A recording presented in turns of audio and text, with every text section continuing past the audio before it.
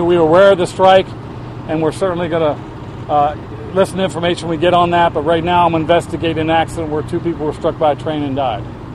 Following the factual phase of this investigation, we'll analyze those facts, and ultimately the board, the National Transportation Safety Board, will issue a report with the probable cause and possibly recommendations to prevent future accidents like this from occurring again. Depending on the complexity of this accident, it can take anywhere from 6 months to a year and sometimes longer before the report's finalized. So today, we walked the accident scene with the parties.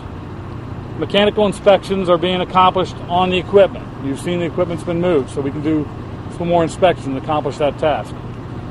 We've requested a number of preliminary documentations, such as photos and sketches from BART and other information as well.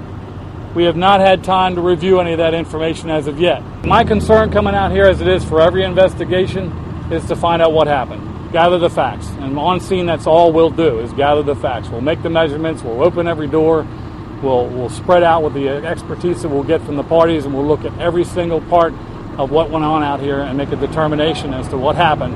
And then later a report will be developed providing possibly some recommendations to prevent that. Whether the strike plays a role in that, I can't say at this time.